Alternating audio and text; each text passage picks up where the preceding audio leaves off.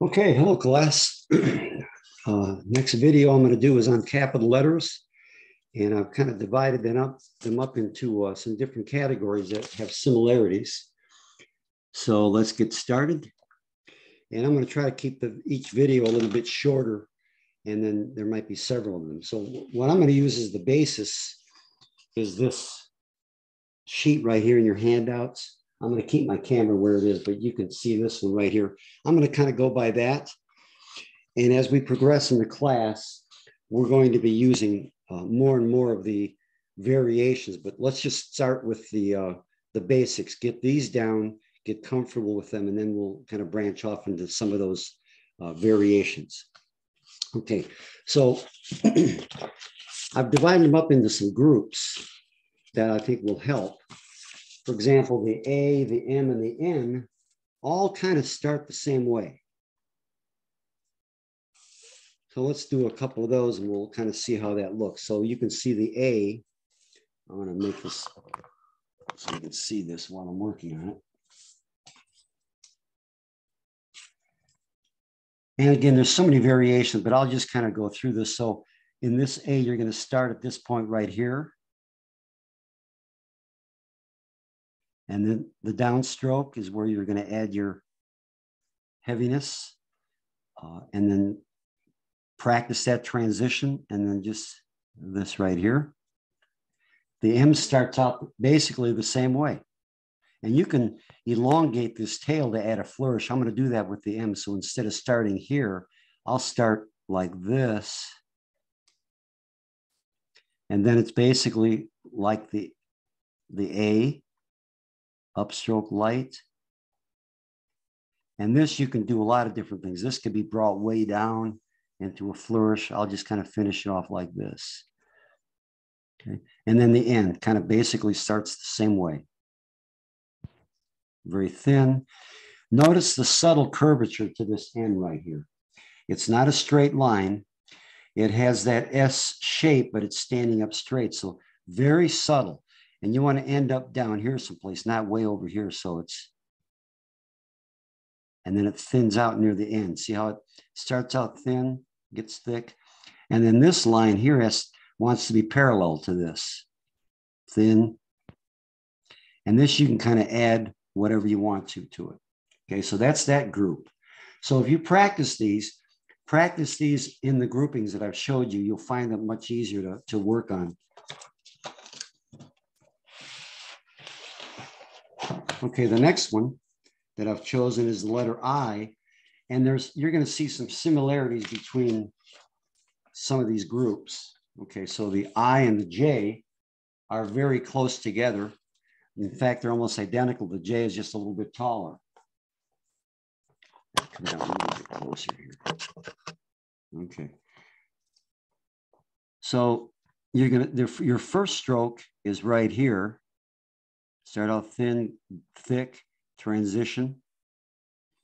And then this stroke comes out thin and then ends up like that. Let me do one more here. I'm not sure I like that one. This doesn't come out straight. It's immediately kind of bends down like that. And you can cross over like this or stop short.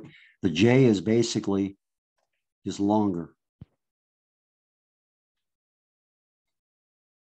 And again, like I've said before, context will be everything. Okay, so we got the A, the M, the N, and the J and the I. You can see the similarities. So if you want to jot these down as you watch the video, just to keep your... Okay. The V and the W.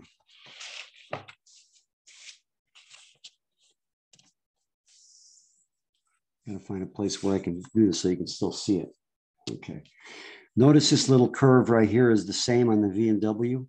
You can add that to a lot of letters, but it just happens on this sample that you have in your handouts. That sample right there, that's how that would look in there. So your first stroke is this, downstroke. That's your first stroke. And then notice this has that little bit of a curvature to it like you had in the J and the I. Okay. It's that same curvature. And then the V is going to go up like this. Okay. So you'll have to practice. You want to have a little bit of a curvature at the bottom. Don't give it one of these. Okay. It's just a slight curvature. The W, the same thing.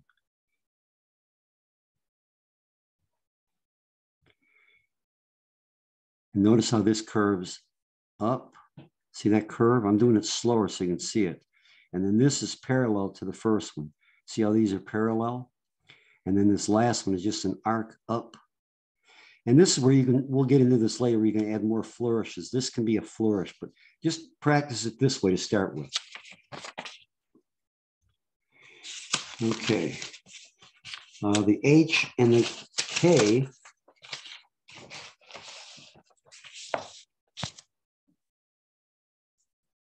I got room to do that down here. Okay. See that same little, that little flourish right there? That's just like on the V and the W. And this is kind of like a J. Not quite exactly the same, but, and then you can start the H right in here. See how I aimed up like that? A loop, come down parallel, and then finish off with a smaller loop at the bottom. Again, these can become flourishes. We'll get into that later. I could have made that up a little bit lower, but you get the idea. The K, the same way.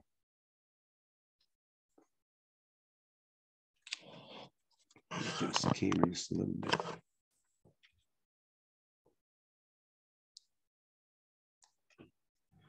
Now this is kind of tricky.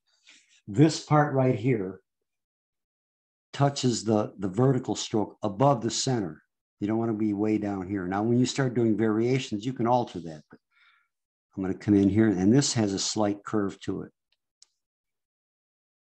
See how I got thin right here? You want to kind of start out thin, thick, and then join that line above the center, and then a bump, and then come down. I think my first one was better. Okay, I'm going to keep moving through these so this video doesn't end up being a half an hour long. Okay, a couple more letters, then I'll stop and start up another video. The Y and the U. See how this part is the same on both of them? So we're going to start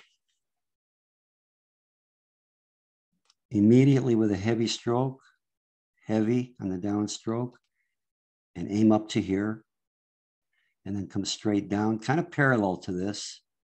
And then you can finish this off. Again, this is where we'll add different flourishes. The U is almost the same exact as this, only it doesn't have this tail. So you start out thin, but immediately you give it a downstroke, downstroke. I could have made that a little bit taller, but that's the U. You can see how that's very similar to the Y. So if you copy these groups down, practice them in groups, when you practice one letter, you're going to be practicing the other ones. Okay. I think we got time for one more, and then I'll start a new video. Okay, the C and the G. You can see how this curve, this loop right here is the same as on the G. The only difference is, see how much taller the C is compared to the G? So this curve is more of a horizontal. Oh, I got a phone call. Hang on. I'm going to start a new video.